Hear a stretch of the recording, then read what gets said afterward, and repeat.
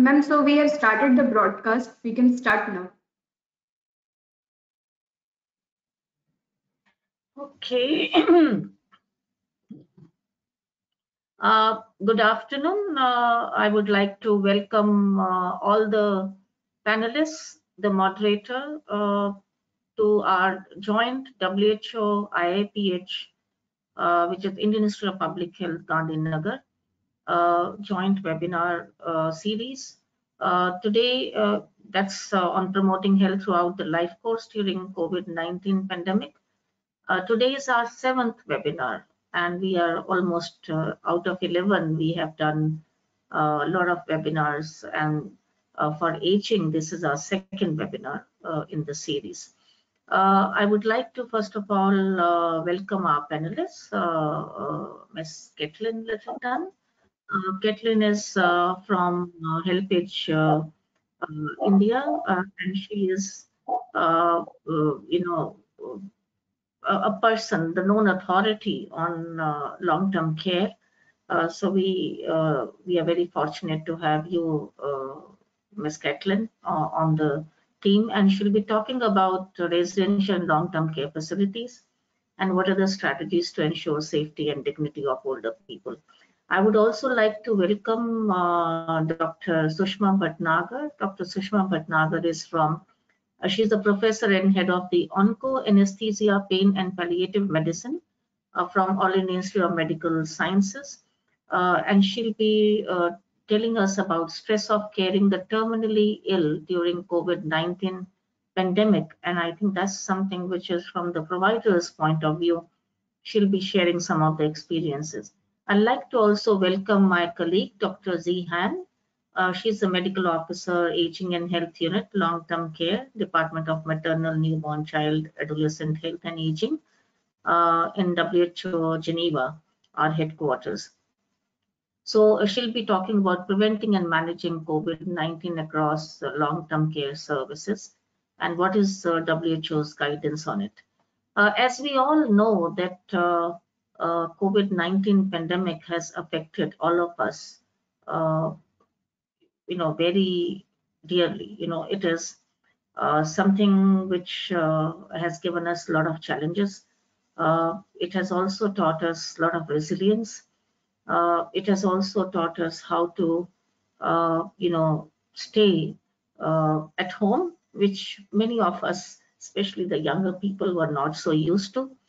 But then we have seen that this pandemic has affected the older people a lot in terms of infection rate and in terms of mortality. It is much higher amongst older people. There are older people who are age is, we always say age is a number. So to say that, and many of us, I think, who are connected today are above 60. So including me. So this webinar is very, very close to my heart because as we grow old, although we say age is a number, but then we know that our parents, our in-laws, our near and dear ones, we have, so one time or the other have really been engaged in providing long-term care, either at facility level or at home. And a lot at home, I think, which really gives us a good enough experience on taking care of older people. And now with the, life expectancy going up, we see that more and more older people, it's the older people who are taking care of older people. So the son or the daughter must be 60 or 65 and above, who will be looking after an elderly at home who is 80 or 90 or plus. So I think there are challenges, and especially during COVID times, disruption in services, access to care, and especially looking after these people at home, especially long-term care scenarios, things are very, very tough. So I think we'll get a little deeper dive into the long-term care of older people today during COVID-19. And with these words, I'd like to also welcome our moderator, Dr. Arvind Mathur, who is a well-known specialist in aging. He's the director of Asian Center for Medical Education Research and Innovation and editor of Journal of Indian Academy of Geriatrics from India. Dr. Arvind Mathur will be coordinating this webinar today. I would be failing in my duty if I don't mention about Professor Dilip Kumar. Professor Dilip Kumar is the director of Indian Institute of Public Health, Gandhinagar, and these webinar series are our collaborative work with Professor Dilip Kumar and his team, who has really organized these webinars very well. We have some more which will be coming up on aging, so stay tuned.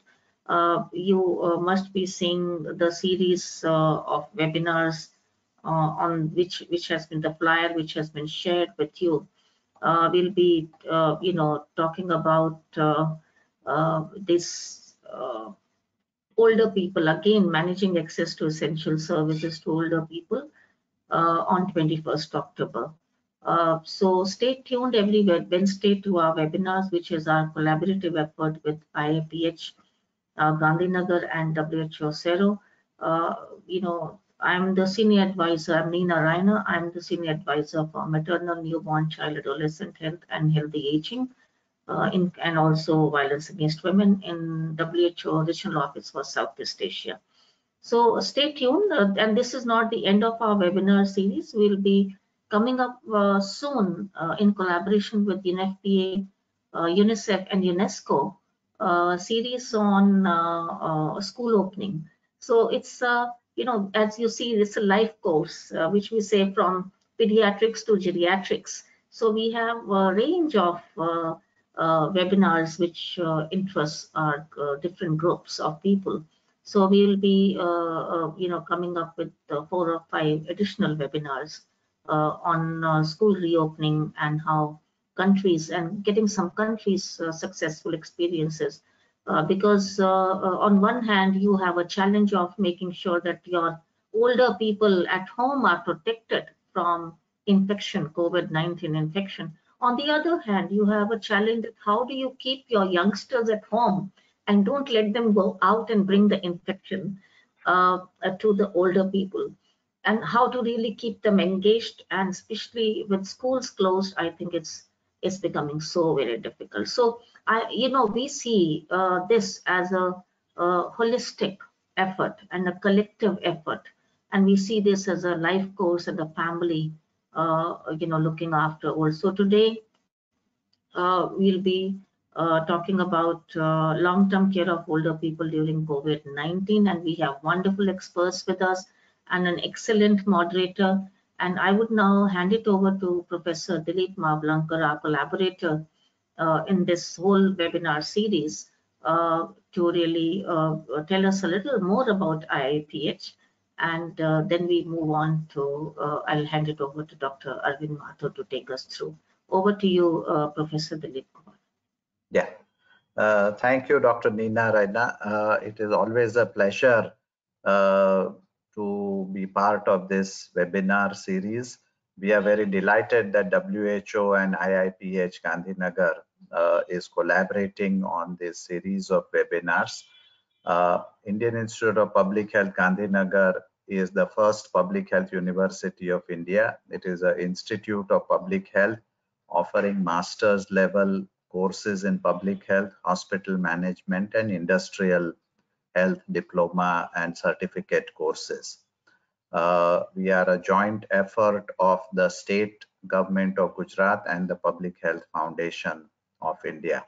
And last few years, we have also now started work on training of assistants to provide care for old age people at home or in institutions. And that's why we are keenly looking forward to this webinar.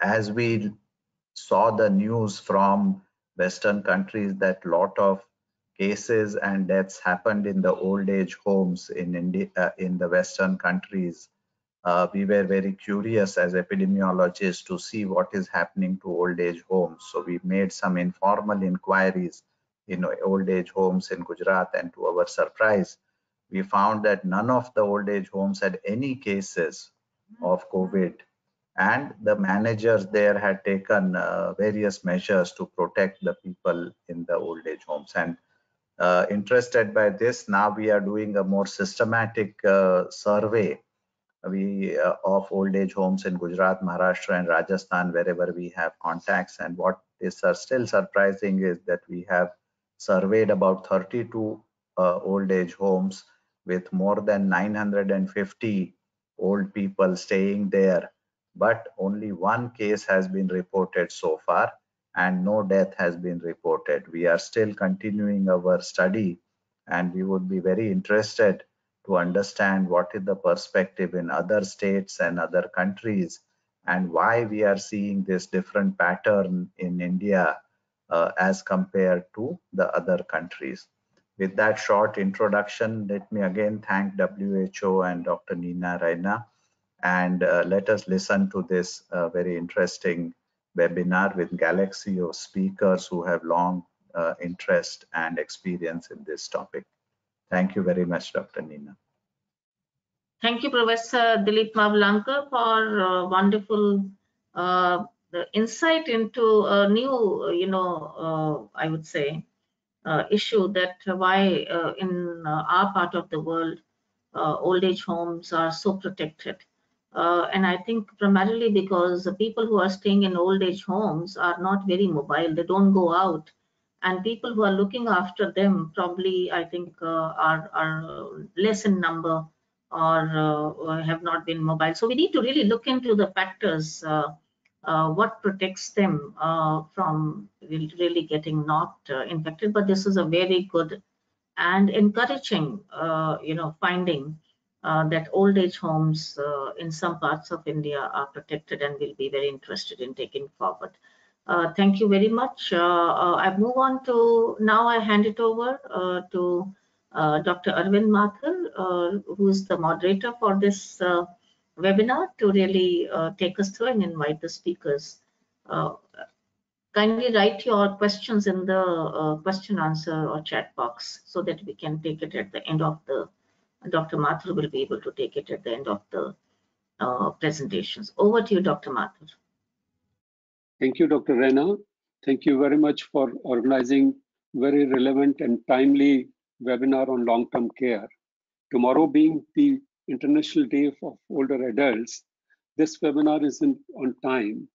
And long-term care remains a major pillar for healthy aging. The task which we are trying to undertake in coming decade to achieve healthy aging, long-term care is an important pillar. In COVID-19, we have seen a lot of problems to the older adults due to the effect which it caused in long-term care facilities or so. The issue is that the older adults are more susceptible to the infection, and also they show a severe form of infection with increased mortality, which has been shown during this pandemic. There are multiple issues for the older adults when we talk of COVID-19.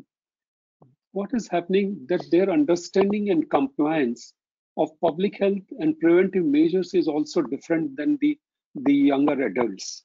And that is also causing a problem with the lack of access to care, the food or other services, and also social isolation is also causing concern for them. So in this context, since the COVID-19 has posed an important challenge to long-term care, we are here to discuss this important entity. And today, with our distinguished panelists, I'll begin with requesting Dr. Jia Han to talk about what has been the strategy of WHO, because WHO has thought that not to miss this opportunity as of this great crisis to turn into an opportunity. They have started working on getting guidance for the long-term care facilities or so. So over to you, Jia. Thank you very much, Dr. Mathur. Wonderful to be present in this very meaningful webinar and look very much forward to the October 21st on essential services as well. So thank you very much, Dr. Mathur. So if I were to continue with my, should I continue with my presentation? Yeah, please, you could begin with your presentation, please. Sure, thank you very much. So, thank you. Thank you. As we all know, the COVID-19 pandemic has affected older people disproportionately, especially those living in long-term care facilities. But before beginning, I'm sure everybody knows, just wanted to introduce briefly the definitions that WHO uses for long-term care as well as long-term care facilities. For long-term care, as we all know, they are services to ensure that people with risk of or at risk of significant loss of physical and mental capacity can maintain a level of functionability so that they can do the meaningful things that are in their lives as long as possible. Long-term care facilities vary by country, as we all know. Nursing home, old age homes, skilled nursing facilities are all collectively known as long-term care facilities, but here we use the term and does not include home-based long-term care or community centers. So mainly residential facilities is what we use to define long-term care facilities. Next, please. So today I'll be presenting key findings from a systematic review we did, a brief introduction of the WHO IPC guidance for long-term care facilities, and a brief introduction of a policy brief that we released in July of preventing and managing COVID-19 across long-term care services. Next, please. Next. Yes, data shows that as persons get older, there is a increased risk of death.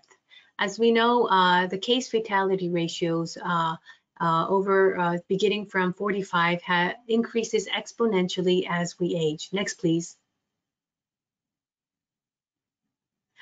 And if we see a little more in detail, from age 45, the case fatality ratio increases and older people are at higher risk of experiencing adverse outcomes from COVID-19 than any other population group. Next, please.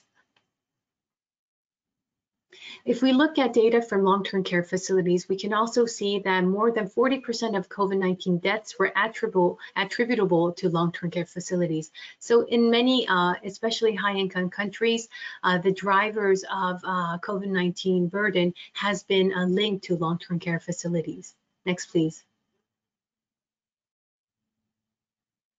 So what are the key questions that we need to answer to better inform a better response? We need to know how many residents and staff members of long-term care facilities have contracted COVID-19, have contracted severe COVID-19, and have died due to COVID-19. Also, which infection prevention control strategies are effective in forestalling the spread of COVID-19 in long-term care facilities. It's really interesting that there may be cultural differences as well on how we organize and how we manage long-term facilities country by country. And I think India's case will be a very interesting example for many other countries worldwide. Next, please. So to answer these questions, we did a live systematic review of emerging evidence, and we identified literature searches through systematic review of 7 electronic databases. Next, please. And we found out about 5 key aspects. The first aspect we found out was that the impact of COVID-19 in long-term care facilities is distinct from the general population. The extent of COVID-19 infection rates in long-term care facilities has varied widely. Outbreak investigations in long-term care facilities have found COVID-19 incidence rates as high as 71.7% among residents and as high as 64% among staff. Also, the case fatality for long-term care residents showed that they may be higher than the population of the same age outside of long-term care facilities. So for an example, in Canada, the incidence rate of COVID-19 deaths among residents of long-term care facilities was 13 times higher compared to community dwelling cases aged 70 years and over. Also in Israeli nursing home, the risk for severe disease, including death, was 2.5 times higher with COVID-19 for Israeli nursing home residents with COVID-19 compared to other cases over 65 years of age. So it really shows that there's something different and things are different within long-term care facilities. Next, please. And also mentioned, we found that mortality related to COVID-19 is very high in long-term care facilities. 2 countries reported that over 80% of all COVID-19 deaths were among those within long-term care facilities. And out of 11 countries, we saw that more than 50% of all deaths were linked to long-term care facility residents. Next, please. And also, it is difficult to control transmission once infection enters these facilities. It's mainly because strategies to contain COVID-19 in the general population may not be feasible to implement in long-term care facilities. As we all know, during the early phases of the pandemic, there was an under-prioritization of PPE provision, testing, and medical support. And we've also realized architecturally, it's very difficult to implement IPC, such as isolation measures, creating isolation wards within long-term care facilities. Also, the services that require care also require close proximity. And when there is an under-prioritization of PPE provision to these facilities, the transmission rate starts to rise and soar. Also, we mentioned in India, maybe the staff work may stay in the same facility, but for many of the other countries, staff worked in multiple locations, transmitting and carrying infection from one facility to the next. Also, the residents have high susceptibility to severe COVID-19 due to old age and multimorbidity, and there's a high prevalence of asymptomatic and pre-symptomatic cases that we see in long-term care facilities. From a Lancet publication in July, a systematic nationwide testing of residents and staff of long-term care facilities in Belgium showed that as high as 74.8% of residents and 74% of staff were asymptomatic at the time of testing. However, these are consistent results from other literature we have found during our systematic review. So very high number of atypical symptoms, but very high number of asymptomatic symptoms of cases within long-term care facilities.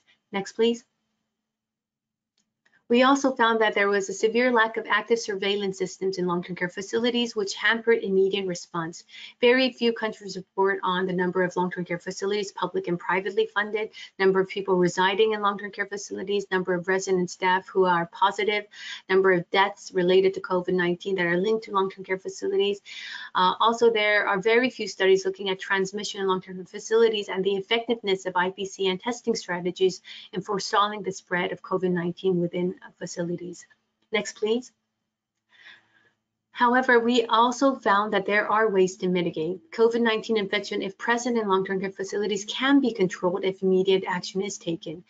We look at a case from the Republic of Korea in a long-term care hospital where an infected caseworker was working for 2 days while symptomatic. After aggressive active surveillance, contact tracing, and extensive testing of the residents and staff, there were resulted in 0 additional cases in facility. Next, please. So we know that IPC is very important for long-term care facilities for COVID-19. And in March, WHO provided guidance on infection prevention control for long-term care facilities in the context of COVID-19. However, we've realized that even with guidance for IPC, if these are not implemented and if governments or authorities do not support long-term care facilities in providing PPE, in providing additional funding for emergency response, it's really difficult to have just a guidance and really move forward with these policies within long-term care facilities. Next, please. So in July, we targeted to target policymakers and authorities and local, subnational, and national level personnel. We released a policy guidance, a policy brief on preventing and managing COVID-19 across long-term care services. We provided 11 policy objectives looking into financing issues, governance issues, monitoring and surveillance issues, IPC testing, caregiver support, and more. Looked at the existing challenges long-term care is facing, the implications these challenges have had in the context of COVID-19, and have provided key actions that should be taken by whole of sector long-term care facilities and community to mitigate these challenges and burden, and also provided best practice examples from countries. Next, please. And thus we had provided 11 policy objectives, once again, including some of these policy objectives are a matter of fact for healthcare facilities, and many countries have provided this for healthcare facilities. However, long-term care has become a blind spot, and so once again, we needed to reiterate this and emphasize these 11 policy objectives so that countries and authorities involved in the COVID response could apply this. So one is on governance, one is on mobilizing adequate funding and providing long-term care with funding so that they can respond to the pandemic in an adequate manner, employing more human resources and being able to acquire more PPE, et cetera, et cetera. Also, we created a web annex, a subsequent web annex that focuses mainly just on long-term care facilities and provided key objectives and actions to prevent and manage COVID-19 within long-term care facilities. So we've emphasized 9 areas, including testing, IPC, and having health sector oversight, providing and mobilizing additional funding for long-term care facilities, ensuring effective monitoring strategies for long-term care facilities, securing staff and surge capacity, providing continuity of essential services, prioritizing psychological well-being of those receiving and providing long-term care services, and ensuring a smooth transition into the recovery phase. Next, please. I won't go through each and every policy objective, but as we know, the important is an emphasis on IPC and extensive testing. So objective 2.6 emphasizes that to ensure that infection prevention control standards are implemented and adhered to in long-term care settings. We provide once again the challenges that long-term care facilities have met these implications during the COVID-19 as lack of mechanisms to ensure implementation of ICTC guidelines, lack of training of long-term care workers on IPC measures, high staff turnover, which is impeding continuity of care and consistency of IPC measures, difficulties in physical distancing, and care workers not being able to adequately get access information on limiting transmission in the context of COVID-19. Next, please. So we provide key actions and also we emphasize having an IPC focal point and lead to coordinate IPC activities, establishing coordinating bodies to adjust and update IPC guidance as adequate, and monitoring implementation of IPC and providing resources needed to implement IPC. So we are asking governments, we are asking authorities to do all of this and not just provide IPC guidance to booklets, that they need to support long-term care facilities to actually achieve implementation of these important objectives. Next, please. Next. Next, please. Thank you. And next, please. Next slide. So objective 2.7 emphasizes prioritizing testing. Once again, we look at the high percentage of asymptomatic cases. So we are emphasizing that we need to ensure rigorous testing. Countries to ensure that facilities can ensure rigorous testing of both residents and staff, not just residents, but also staff. And when a first case is confirmed, consider a comprehensive testing strategy of all residents and staff. These comprehensive testing strategies should be developed and implementing, including those without symptoms, because of the high incidence of asymptomatic and atypical symptoms we find in COVID cases within long-term care facilities. Next slide, please. The policy brief also provides initial next steps after the COVID pandemic. As we know that COVID-19 pandemic has really highlighted fragmentation between long-term care services within healthcare systems. So we ask countries and governments to look beyond COVID-19 and really initiate steps for transforming health and long-term care systems to appropriately integrate and ensure continuity of care services and effective governance over these services by multiple sectors. Next slide, please. So as next steps, we are currently on the final stages of developing the scientific brief for analysis on the burden of COVID-19 across long-term care facilities. Also, we are modeling non-pharmacologic interventions, especially IPC interventions, to see whether, look for mitigating the burden of COVID-19 on long-term care facilities. We are also on the final stages of creating a facility readiness checklist to respond to COVID-19 for long-term care facilities. Also, an IPC assessment checklist, so that it makes it easier to look into which areas we need to look into when we assess for IPC readiness as well.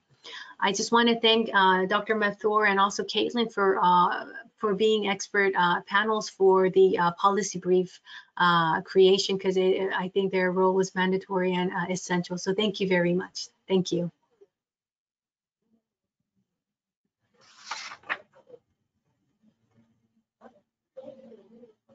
Thank you. Thank you, Gia, for comprehensive overview of what is being done. And it has been great on your part to have prepared a clear-cut, precise action plan for the authorities to undertake, because there has been no ambiguity in preparing these plans. So it makes it easy for translating it into the action for the authorities. And I think we'll be having many questions for you, which we'll be taking at the end of the session also. So now I'll request Ms. Kathleen to talk to us. Caregiving is an important area. What we have found, a compassionate caregiver who is concerned about the person with adequate skill and time and resources, that only can help an older person to receive care of good quality and also with dignity also. And all this would put the caregiver to stress. And also along with this, there are other issues. When the caregiving is not possible at home, then the person has to be shifted to a residential accommodation or so. So in those cases, the residential facilities and the long-term care facilities are an important component of the long-term care which we provide to them. And there also, to maintain safety and dignity is an important task. I'll request Ms. Kathleen to talk to us about this. Over to you, Kathleen. Thank you. Yes, so I will be speaking about residential and long-term care facilities as well, but knowing that Zia would present some of the infection control, I'll just touch on that lightly. Can I see my first slide? So I'll just go over the background and key issues, some of which have been touched on in the introduction, and then I included links for infection control sources, because I figured some of you listening may not be familiar with what is available. So I heard the slides will be shared later, and you can look at the sources if that's helpful for you, if you're looking for technical details. But mostly I'd like to focus on issues of dignity and equity and recommendations for action as well on those points. Next slide. So it is true that in global headlines, care homes and COVID-19 have had a lot of attention. It started maybe when COVID-19 hit Europe, and places like Italy saw massive outbreaks with high levels of fatalities within their care homes. Can you click ahead as I go to the headlines? There's about 4 in a row. Yeah, and then a little bit, Zia pointed out the next one, which is about this recognition that the majority of deaths at the end of June were said by the World Health Organization and by the analysis by the International Care Policy Network to be accounting for about half of the deaths. Can you click ahead to the next 2 headlines? Next one. Okay, but then we saw that in Japan and Singapore and Korea, there wasn't the same level of catastrophic outbreak occurring, although it is still a population that you need to be careful with. So you can see here that in Japan, 14% of their just 1,200 deaths by the end of August were in elderly care homes, compared to 40% of the 180,000 deaths in US in the same period. And there's this, so it's not wonderful. 14% of deaths among a very small portion of the population shows that this is a high risk issue. But certainly some things can be done about it, as Zia spoke about. And one issue that has been highlighted is really what prioritization is the safety and protection and the dignity and the well-being of older people given in policies and practice. So in Japan, there's some analysis that says that is, unacceptable for that type of thing to occur, and a lot of attention on addressing it. Next So as someone mentioned earlier, in Kerala and in Chennai, there have been outbreaks, but also not a lot of deaths yet. Next one. And then the last one is looking at in Nepal, a headline that talks about how old age homes are on high alert. So it hasn't maybe hit the news as an issue yet, but it's an awareness that it's a high risk population. Next slide. And the reason it's high risk is really because you have a high density of high risk population. And it does kind of depend what type of home we're talking about. But if you have a long-term care facility that is providing for people with care needs, then you're having also high levels of comorbidities and advanced age and also dementia, which can have cause difficulties with the individual person being able to remember and adhere to social distancing guidelines. But also that need for close personal contact for many people. If you need assistance with eating or bathing or toileting, you can't maintain a 2-meter distance. And questions around staff ratios and whether staff are shared between facilities or between a high number of people. That's one reason why once COVID enters a facility, it can be quite difficult to control. But it also points out that there's been weak quality management before COVID-19. And so in places where that already existed, when an outbreak comes to the town or to the facility, specifically, you can see that the precautions were not in place to provide protection and vice versa. And then we'll talk a little bit later about some of the violence, abuse, and neglect concerns, but certainly something to be concerned about. Next slide. So in Syaro region, there's been a bit of discussion about India, but I would like to say that, you know, of course, throughout the region, the vast majority of people with care needs live at home. If they're wealthy, they're paying for private nursing care or domestic workers to provide social care. And if not, they're provided that care by informal carers like family members. So it's a very small portion of people that live in care facilities, and especially you don't see large numbers of people staying in high-end, expensive, private long-term care facilities. So what there is much more of is the social welfare shelter type, where the aim is shelter for able-bodied but economically destitute older people who are in need of food and shelter. And these are provided by government, by charities, and for-profits to an extent. But as I was saying, for-profits not really yet as big or as common a phenomenon here. But there are so many unknowns because these facilities are largely not registered or regulated, and they're not coordinated. So when there is, for example, COVID-19 outbreak, it's quite difficult to get out technical guidance to all of those administrators of residential and long-term care homes and old age homes because the government isn't actually regulating or registering them to know who they are and where they are, how many residents they have, and if they're meeting quality standards and technical guidance. Next slide. So there's a lot of variability in mortality that we're seeing, and this is pointing to the unknowns that Professor Mavalankar was speaking about. And I think we will have to see what emerges in the research about what are the causes of those different variability. But I did want to just point out that HelpAge International will also be doing a report analyzing variable COVID-19 mortality among older people in Asia Pacific by forms of long-term care. And we expect that to be out by the end of November. In fact, I think the consultant is attending the session today. That's Justine Bloom. Next slide. So, so the next few slides are just some of the guidance. So these ones have mostly been talked about already, but the bottom two, and there's a third one, the smaller ones on this slide are from Western Pacific region, World Health Organization, and there's like a checklist and some kind of practical technical guidance for facilities on COVID-19 protection. Next slide.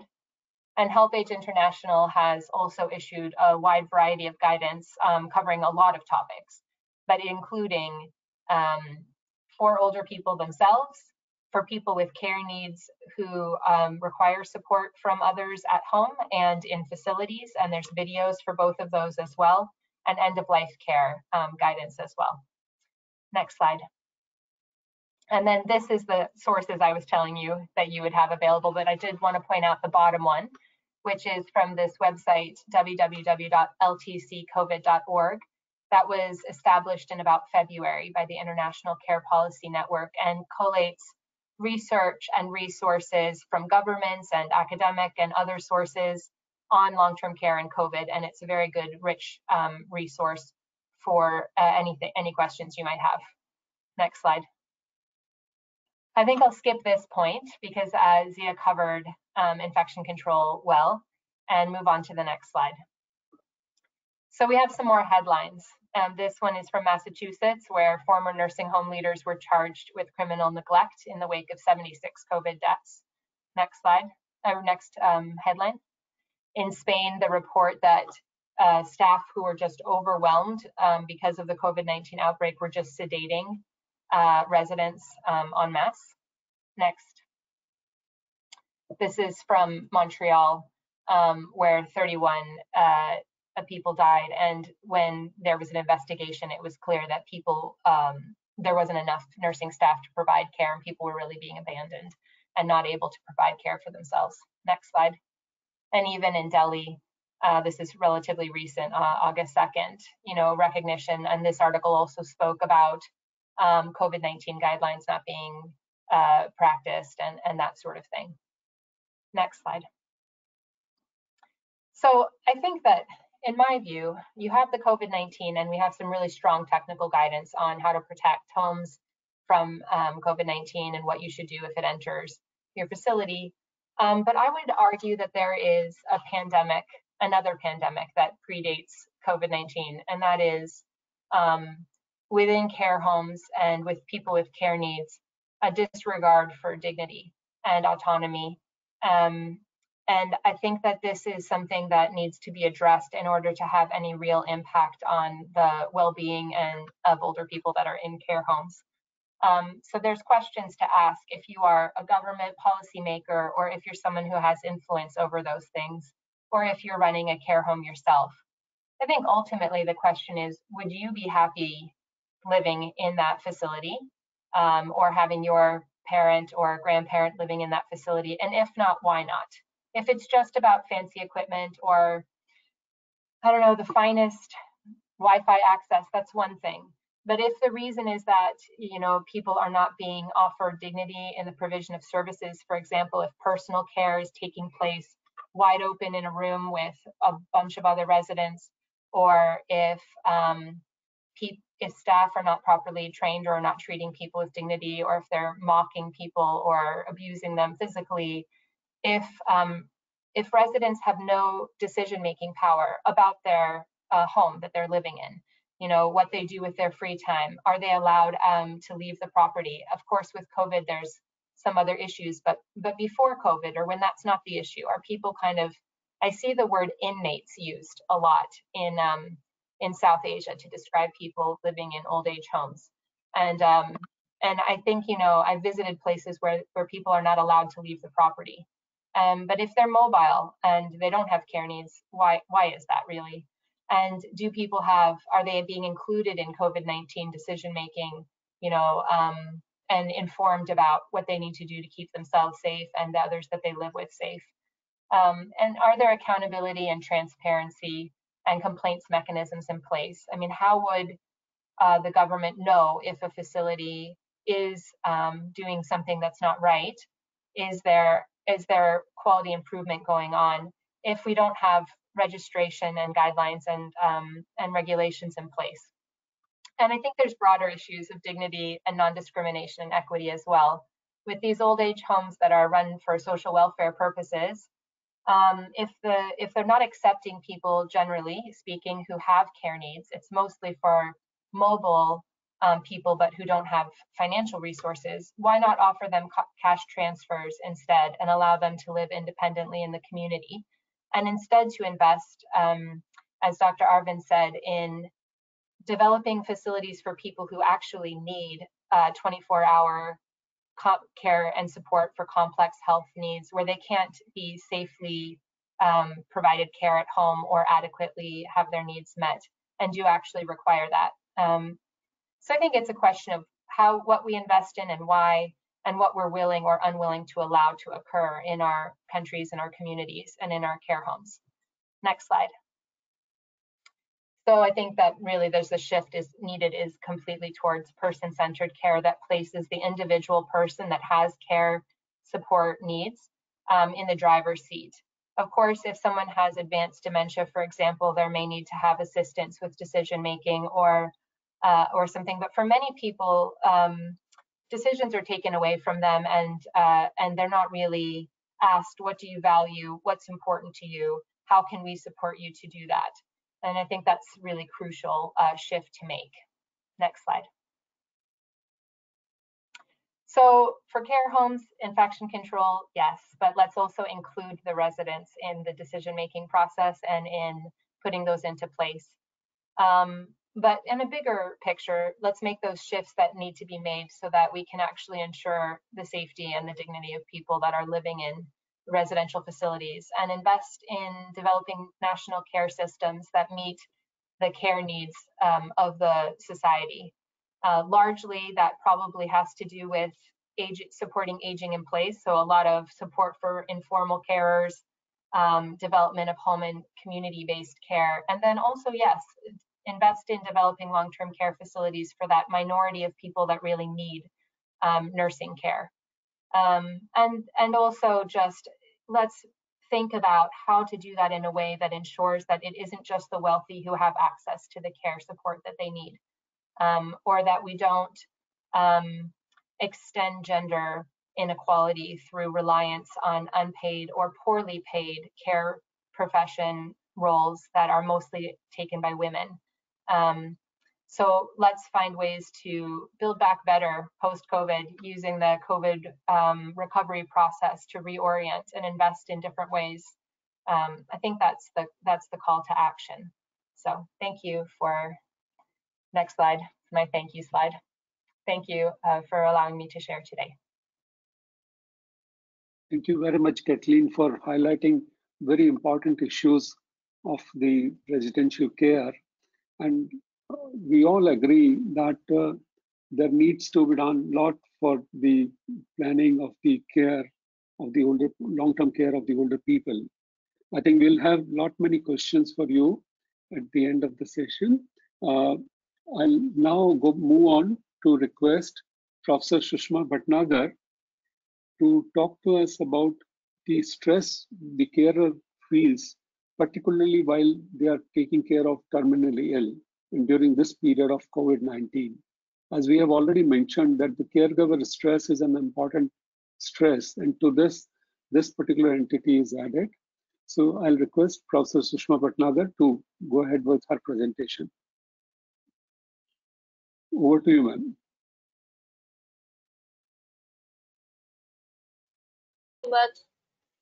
Thank you very much, Dr. Mathur, and thank you everyone for inviting me, Professor Day, for this important forum to speak about the stress for caring terminally ill. So I am working in the Cancer Center of All India Institute of Medical Sciences, and it has become a huge problem for us to balance the cancer patient versus COVID patient. It is becoming a huge problem, and how this problem is grappling us and how we are trying to sort it out, this is what I'm going to speak in next few slides. So this is my first slide, that we all know that ongoing coronavirus disease, COVID-19, has swept all over the world as well as India.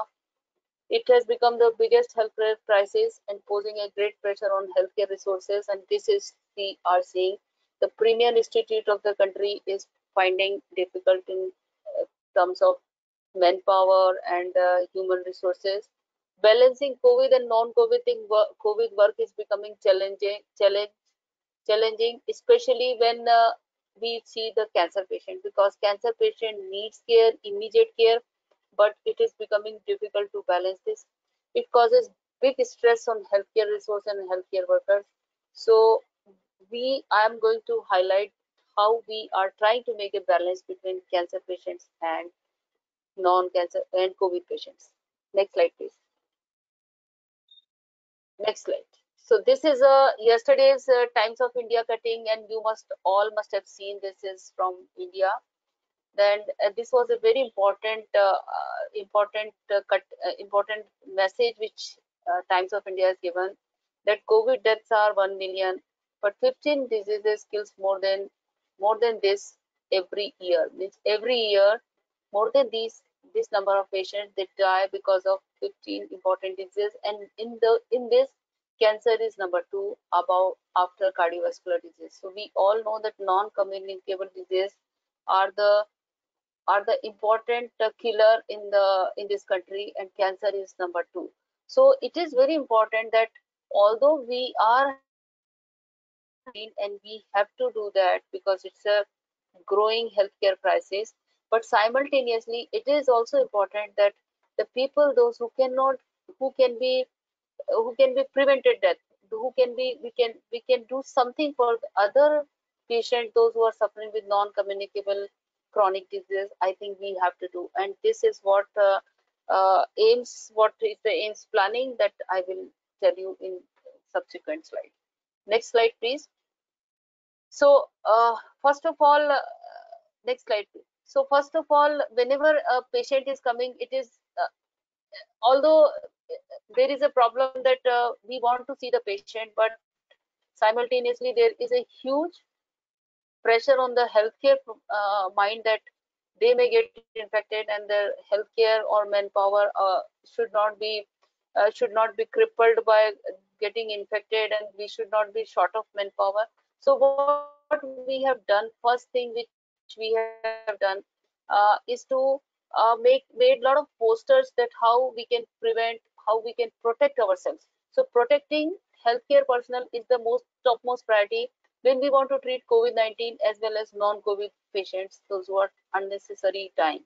So first of all, we have a lot of infection control programs was very robust, and we infection control team has given a lot of training to all the healthcare workers, including doctors, nurses, paramedics, security personnel, sanitation personnel. Everybody got trained. Very rigorous training was happened just to how to protect themselves. Second thing which we have done in cancer center, second thing which we have done in cancer center is as soon as patient enters in the cancer hospital, we have not stopped them to enter, but we have started screening them. Initially, if somebody would have come to cancer center in AIIMS, they will find that it is same as like a vegetable market or a railway station. It is so crowded, but now crowd is there definitely because we cannot control the crowd. Crowd is there, but we are advising the crowd that to keep the safe distancing, and the patient and relative, those who will enter inside the building, we screen them very, very seriously, that they should not have fever, they should not have influenza like symptoms, they should be genuinely coming, because in India it is a nature that if a patient is coming, 4 people are coming, just relatives are coming with the patient, and they really increase the crowd. So we have created a system that all the patients, those who will enter in the hospital inside the building, they will be screened thoroughly. Next slide, please. Next thing which we have done, that as I'm the looking after the Department of Palliative Medicine, and once the patient has entered and he has gone to various oncologists, and oncologist has advised something, but we also know that patient in India, most of the patients, they present in advanced stage. Otherwise also, if there is no COVID, then also 70 to 80% of patients, they present in advanced stage because of various issues, lack of screening facility, or if there is a screening facility, it's a big stigma, people don't come forward, and finally they present in a very, very advanced stage. So because of the advanced stage, most of the patients, they need some kind of a care that is, and they are in and somehow in last 6 months, those patients, those who were curable, they also have gone into advanced stage. So the chunk of the patient, the majority of the patients are in the advanced stage and they need care. So what we have done throughout the lockdown, from the March onwards, the whole country was closed, but we have not stopped palliative medicine department. So we were continuously seeing the patients in palliative medicine department, so that patient, those who are in advanced stage of the disease, and they are having some kind of symptoms, intractable symptoms, means they are stressed up with the COVID-19, but they are also dying because of the intractable pain, intractable breathlessness, or intractable symptoms. We continue to see all those patients, and this is the number of the patients this we have seen in last 6 months. Almost 5,943 patients we have seen. Out of this, although new registration were only 250, but rest all the follow-up patients. So we have never stopped our follow-up patients. We have never stopped seeing patients, new patients. So we continue to see advanced stage cancer patients. So I think at least I can assure and I can confidently say the patient has not suffered, those who were registered in cancer center of AIIMS and having pain and requiring palliative medicine facilities. So we have provided them palliative medicine facilities. These are the photographs of OPD and different wards. Next, please. So this is again a very important healthcare reforms has happened. I think I can say that all over the world. Telemedicine. We knew that there is something called, we can talk to the patient on phone, we can do video calling, we can consult patients, but you know, before COVID-19 we were not, it was an underutilized resource. So after COVID-19 we have realized that it's such a wonderful resource which we can really use for our patients. And I can say with the current situation and the future, if we see or we visualize, this type of situation may go for a long time. Maybe if there will be no peak, but definitely patients will keep coming, and telemedicine is, according to me, will be the way forward for next 1 to 2 years. And in this COVID era, we have really utilized this resource extensively. And this is the patients, number of patients which we have seen through telemedicine, almost more than I think now this figure is 2 months old, so almost 1,000 patients we have seen through telemedicine, and we have provided through telemedicine them pain and symptom management. We have also provided them that if patient needs some medication, we have provided them. Patient wanted to know about the information regarding chemotherapy or radiotherapy or any oncology therapy. With this we have given online.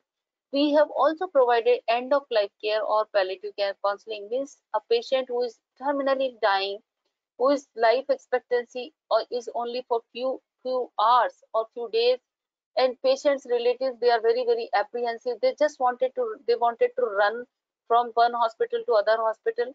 We have counseled them on phone, we have counseled them on video calling, video chats, that now this is the situation, given them the realistic picture, given them the honest information, and tried them to take care of the patient at home as far as possible. So we have also provided end of life care through telemedicine. And finally, few of our patients, those were really feeling guilty, they were feeling quite sick, that we could not take care of my patient because of COVID. I could not take my patient to any other hospital. So we have also provided bereavement care. So through telemedicine, you can see that we have really utilized this resource judiciously and extensively. But so for almost all the symptoms, all the purposes, we have used telemedicine, and I think we have to keep using this resource for next few years, and maybe 1 or 2 years this will continue. So I think my recommendation is that telemedicine should be supported and should be given to as many patients as possible. When it is definitely, when physical presence of patient is required in many of the times, for example, if a new patient is coming and we have to prescribe opioids, we wanted to see patients and we have never prescribed opioids on phone or on telephone. We have always called patient and given medication after seeing the patient and after realizing the need. So telemedicine is the way, and it's going to be the way forward for next few years. Next slide, please. Next slide. So this is a slide which says that intractable pain and symptom needs immediate care. So when a patient is suffering with cancer, we all know they are going in advanced stage, because most of the time I think it has suffered. Cancer care is cure or care is suffered drastically in COVID era, and patients are going towards the advanced stage. And when patient is going towards the advanced stage because of the cancer, either cancer is progressing or cancer is infiltrating the nearby structure or nerves, patients, they present in intractable pain and they need symptom management and immediate care. So we have never stopped this, and we have made a standard operating procedure for how to take care of these patients, and this is there on the AIIMS website. All these our charts are there on the AIIMS website. So approximately almost again this figure is of 2 months old. 319 patients we have admitted in emergency when patient is in intractable pain or breathlessness or some kind of a symptom which we have to treat immediately. So, and almost all the patients, 90 patients, we did analgesic titration and some kind of a procedure like ascitic tapping or pleural tapping, and in 46 of patients we did symptom management. So you can see that even with the COVID-19 situation, I requested my residents that not a single patient who needs this kind of palliative medicine care or palliative care or patient is in intractable symptoms should not be deprived of care. So they used to use all sorts of protection if patient is. So what we have made the protocol, this is not, you won't be able to see in the chart, but what we have made the protocol, as soon as patient is coming with an emergency and the symptoms, if we think that patient need to be admitted for the symptom management or for the pain management, we admit the patient. We see that we do the COVID testing simultaneously with using all the protective measures. We start treating the pain management, we start giving the symptom management, and once the COVID report comes, accordingly we decide if patient is positive, then we shift the patient to the COVID area, or if it is negative, we continue to take care. But meantime, till the time reports come, I think it is very mandatory for all the residents and nursing staff and healthcare workers to completely take care of the protective equipment. They used to have to have a face shield, mask, gown, coverall, everything they are taking care of themselves. So this is the way we have taken care of patients with intractable pain and symptoms when they required in cancer patients. Next slide, please. So this is a very slide which I think almost everybody must be knowing. This a very familiar slide, that palliative care is the care which we should provide throughout the illness right from the beginning. Similarly, in COVID era, I can say that after seeing that COVID patients as well as non-COVID patients, because in AIIMS, our department especially is looking after the whole of a COVID center with other departments, almost 15 to 20 departments, but our department is taking the lead. Plus, we are also seeing the cancer patient, and what I have realized, whether it is COVID patients or a cancer patient needs continuum palliative care throughout the disease, and it should be integrated right from the beginning. So this is very important right from the beginning, whether COVID or non-COVID patient needs honest information and realistic hope about the disease, and we have this is our responsibility to provide this. Next slide, please. Ma'am, we'll have to sum up in 2 minutes now. Okay, so this is what the terminally patient needs.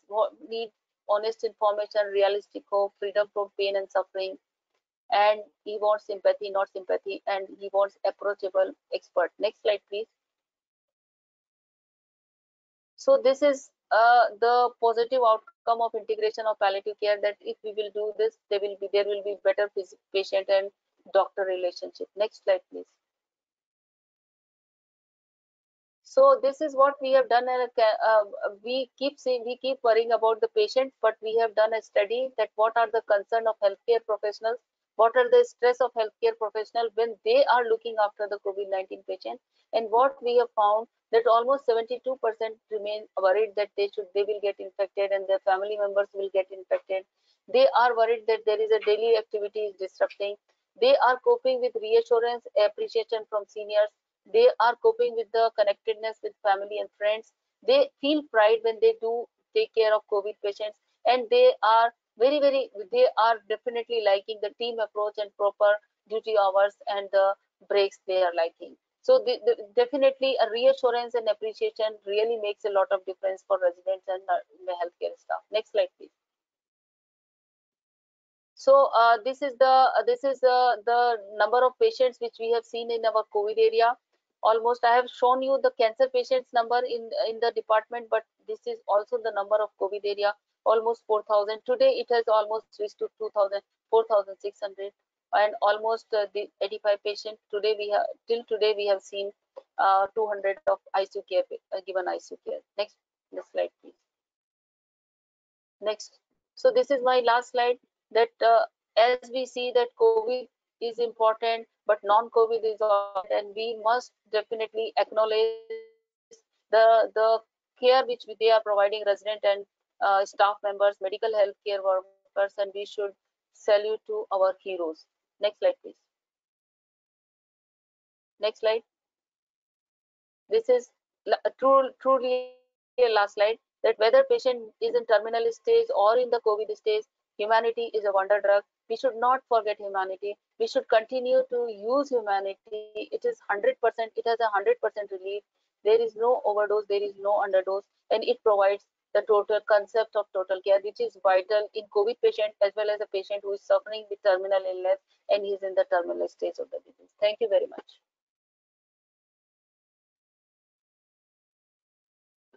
Thank you very much, Professor Sushma Bhatnagar, for highlighting the stress which the healthcare workers they feel while taking care of these serious patients. Now we have finished with the presentation of our panelists. We have a short time for question answers. So Kathleen, I'd like to ask you something which has been asked by Dr. Narayan from Gujarat, that there is a lot of anxiety, depression, and other mental illnesses among senior citizens during COVID-19. And we may need to step up psychosocial care and mental health support to elderly. So please share any good practice across the world for improving access to mental health care for the elderly. So thank Kathleen, you for the question. It's a very important issue. I would say that right from the start, World Health Organization did put out some pretty good guidance in general and some support through like technical guidance, but also like their online app had places for mental health kind of supports. But of course, it's more than that, it has been developed since then. I would say also just a few resources. HealthAge International does also, on that list of guidance that I have something on psychosocial support for older people. And in there, we talk about some of the practical things that are being done around the world, specifically things like helplines and like distance support. So for example, within care homes, if you cut off connection to visitors in terms of physical distancing, can you use smartphones or tablets or some other way or through the window to allow there to be continued connection with loved ones and friends. JAGES, which is the Japanese Aging and Gerontological Society Survey, I think I got that right. They have some really good, robust research on the importance of psychosocial support and also social isolation. And they talk about things like community solidarity and participation in community groups being very important. And of course, with physical distancing, there are still ways to do that. And even in India, there's quite a lot of helplines that have been established at state level, I think, or even maybe lower levels. So that type of stuff is useful. I always keep in mind, there's kind of two things that I use to think about this. One is there's the mental health supports for people who have kind of more serious mental health needs, and they need access to clinical support as well. And that's a whole other area of health systems that is usually underdeveloped and under-resourced. So I would say that is important. And then there's the general psychosocial support needs, which is something that we can all do, help each other in supporting. And when I think about that one, I just think about two pieces of evidence on this from Dr. Holt-Lundstadt's research. And that is that people need a certain number of positive interactions in the day. And they also need at least one relationship where they can share their hopes and dreams and fears, like an intimate friendship. So I think that whatever we do, we need to keep those things in mind, those kind of areas. But yeah, I would suggest looking into some of those guidance notes. Thank you very much. I have one question for Dr. Jia. That how do you visualize long-term care in post-COVID era? For post-COVID era, we think that home-based long-term care will be emphasized more and more. As we know, facility-based long-term care is also important, but in terms of cost effectiveness, in terms of aging in place, in terms of being able to stay in a place where you are familiar with. And so home-based services and maybe community-based services will be a base that will be promoted even more and more after the COVID era. Also, strong legislation and health sector oversight over long-term care facilities will also be something that will be looked into post-COVID era. WHO will move together with our regions to move forward aging in place, home-based care. And I think Dr. Mathur, you're also an advocate of this, so we will have you on board to move this forward after the COVID pandemic, hopefully quickly as possible. Thank you. Because in Southeast Asia, this remains the most important area for the long-term care, and we'll have to work for this particular cause. Definitely. So good. Definitely. Professor Bhatnagar, just thank you for giving the overview of the stress of the healthcare workers. What have you been doing to keep your morale up of all your staff and residents? I think the constant meetings, talking to them, and I think breaks, appreciation, because it is a stressful time. People are working non-stop. I think since last 6 months, they are working in cancer and non-cancer, both the places. But their appreciation, they're talking to them, solving their issues, and giving them the assurity that that they are protected. They are precious for us. If anything is going to happen, we are going to there, and we have proved it. 1 or 2 residents were positive, and we took their utmost care. So I think giving them full protection and confidence, give them boosting. Plus, when they are posted, they are in a place where it is like a resort. So all their infrastructure, their logistics, they are taken care of. So they don't have to worry that they have to go home, they have to cook food or something like this. Everything is taken care over there. I think this is the way. Plus, I think confidence with the seniors, I think that makes a lot of difference, that we are there with them in their fight, and we are also fighting with them with the serious healthcare crisis, and we will take care of them in something is there, something untoward happens. So this gives them confidence, and I think breaks makes a lot of difference, and appreciation makes a difference. Mm-hmm. Thank you very much for all this. We had a great discussion today about very important issue of long-term care, which is going to be emphasized in coming years and realized by everybody, because it is said by Madam Rosalind Carter that there are only 4 types of people in world. The one who received care, one who delivers care, third is one who would be given care, and fourth is one who would be needing care. That's all. So everybody on earth would be at one stage or other would experiencing the issue of care, long-term care, and there is a need to establish a system which could support everyone.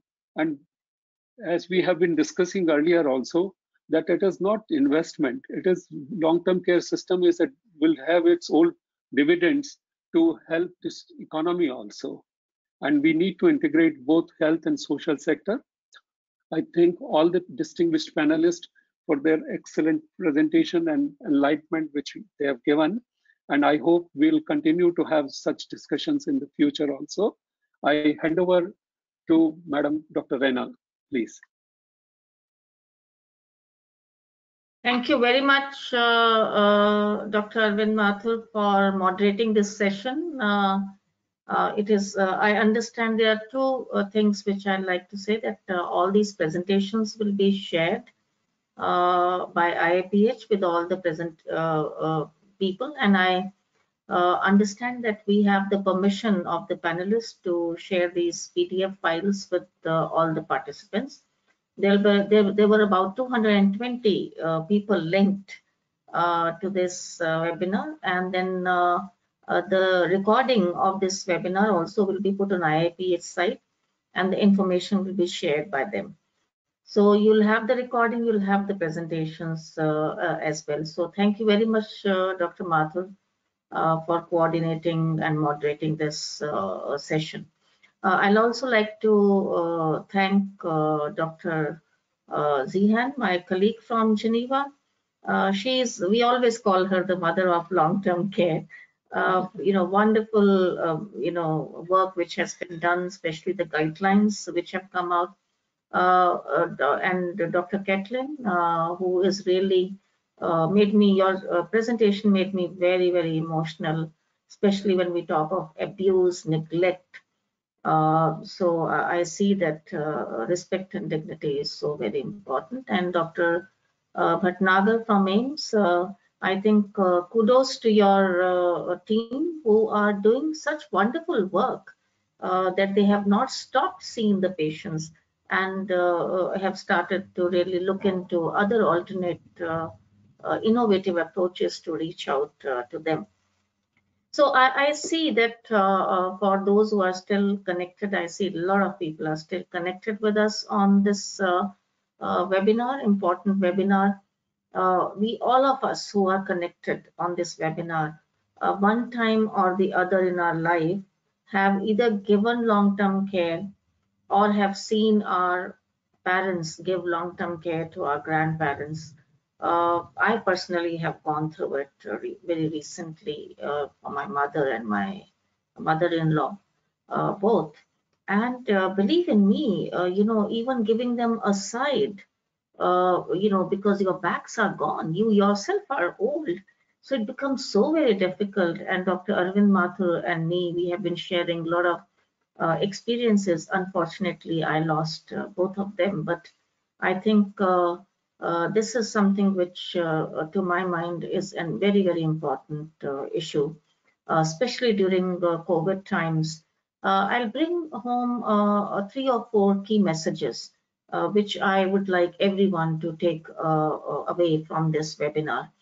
One is that during long-term care facilities, by definition, are different in different countries. It ranges from, having sick people put into nursing homes for long-term care where the families are not able to look after them, but they are sick and they require bedridden or bedside care. Second is that those who are who do not have children or who do not have anyone to look after them, or kids are not able to keep them because of any other social reason, they put them in old age homes, and that is what Dr. Dilip Mablankar also talked about, Dr. Ketlin talked about. So I think that's another group where they are healthy, they are mobile, but then they do not have a home to stay. So they are not with morbidities always, but then of course with age you do develop morbidities. So I think when we talk of long-term care facilities, we need to look into the definitions of these long-term care facilities, whether these are old age homes with healthier, relatively healthier populations, or these are, and some are even hospices, you know, where the for palliative or for palliative care, there are certain facilities for long-term care, which is much more there in the developed world compared to the developing world, and hence you see many more deaths because these are nursing homes, these are hospices. They're all put together as this. So I think we need to be very, very careful when we talk of long-term care facilities, that what are we really talking about exactly, depending upon the structures which are available in developed and developing countries. The second, message which I get is the guidelines, which are evidence-based guidelines, are available from WHO on IPC, whether we call it IPC guidelines or we talk of provision of services. And I think Dr. Zihan's presentation very well highlighted that we have these guidelines available, but countries need to adapt. And believe in me, many of the countries won't even know that these guidelines exist. So we have created a SharePoint for WHO staff, especially our WHO country office colleagues as well, where we put guidelines which have been developed by WHO in our area of work, which is the whole of RMCH, healthy aging, violence against women, and so on. And also what countries have developed. So we have country-wise folders, what countries are developing. And third, what partners have developed. So Kathleen, your list which you have given, will be accessing and will be adding it, to that list, so that this is accessible. So once our WHO country office staff is able to access this SharePoint, they can share quickly with the countries and advocate. So I think having a policy dialogue with the countries and the ministries and the governments is extremely important for us to make sure that these are really adopted and adapted at the country level. So these, that's a good thing that we are emerging. There's so much of resource from HelpAge, from WHO and other partners, I'm sure as well. The third message, I think I understand that we are talking of disruption, because we are talking of direct and indirect impact of COVID-19 on older population. Direct impact is very clear. You get COVID, you die.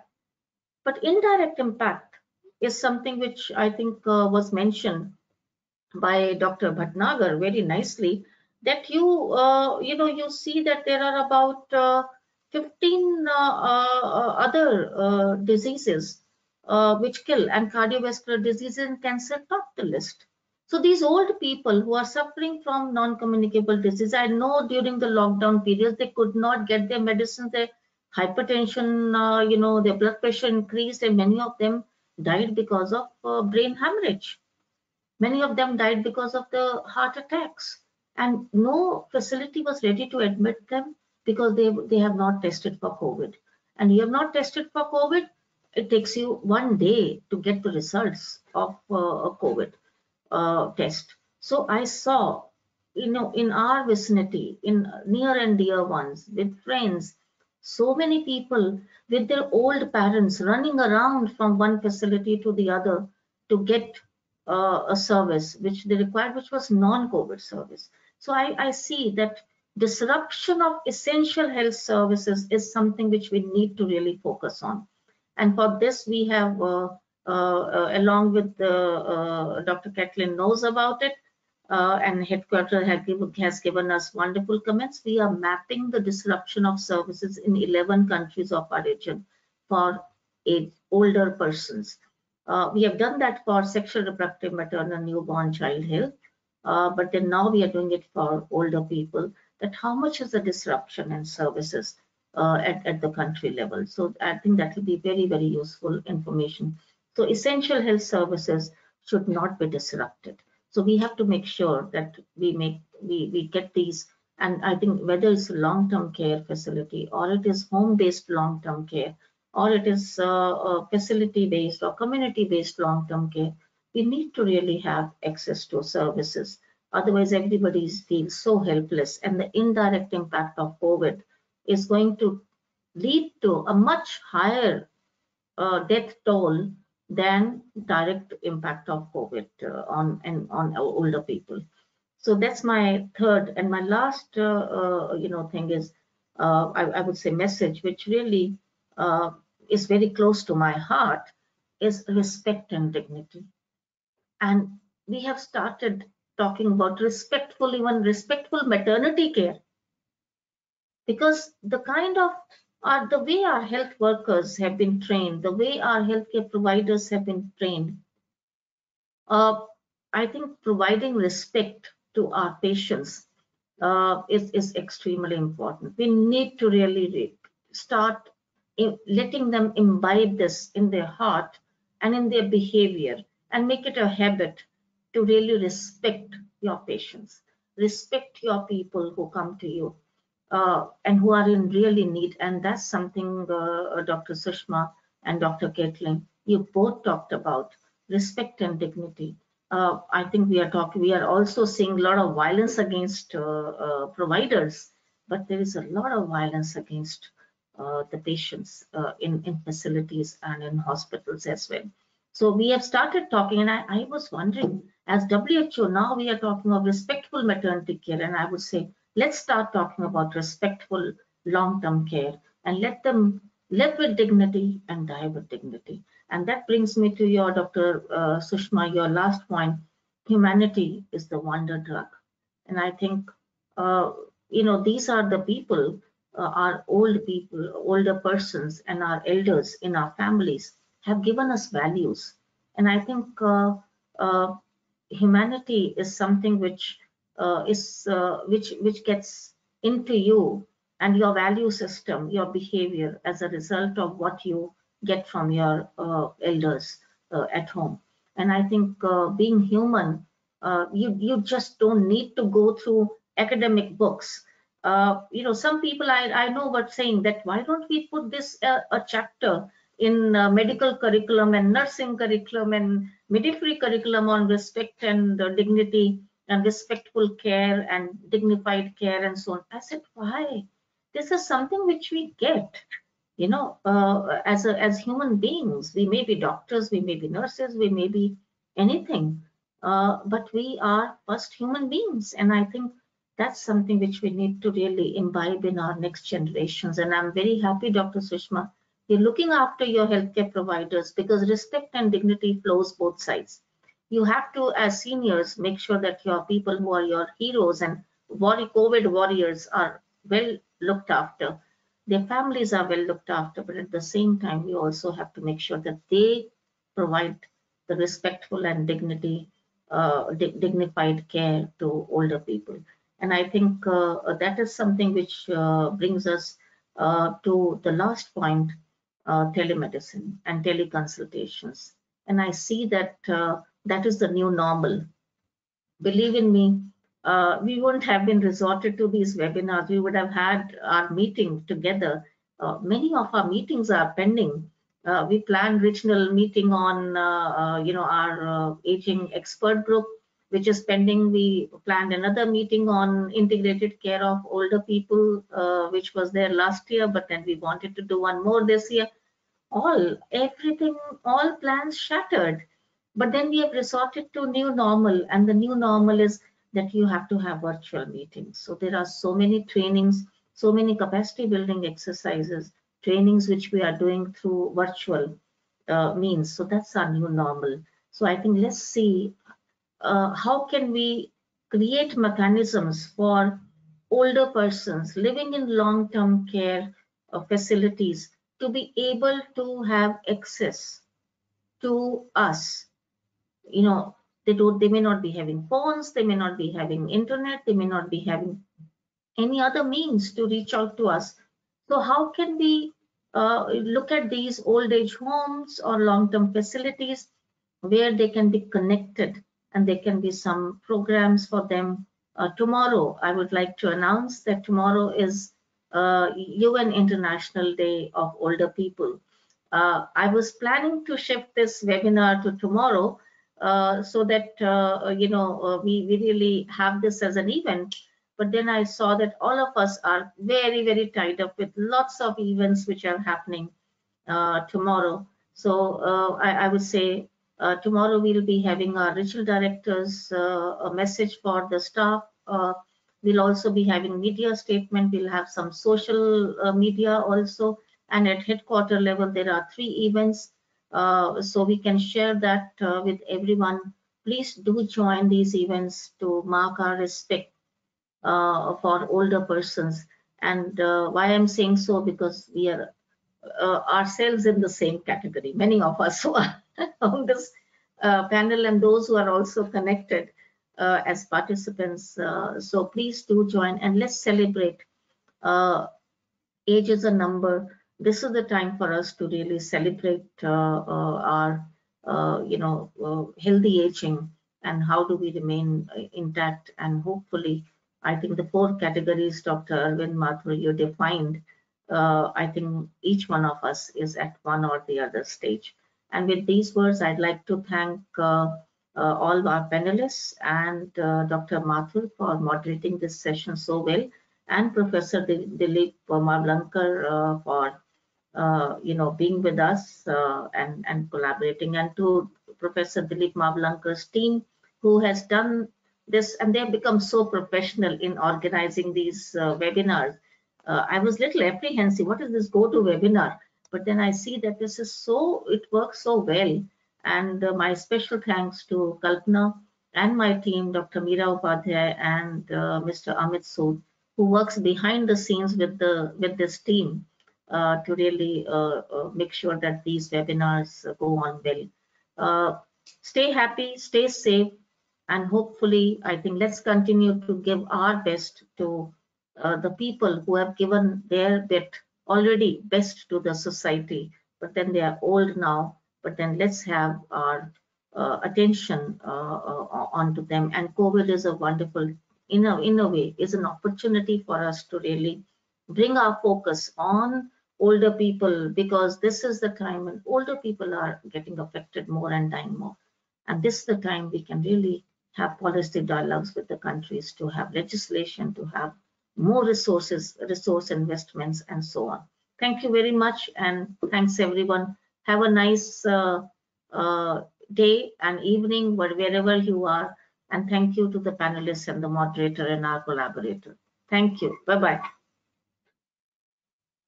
Thank you. Thank you. Lovely.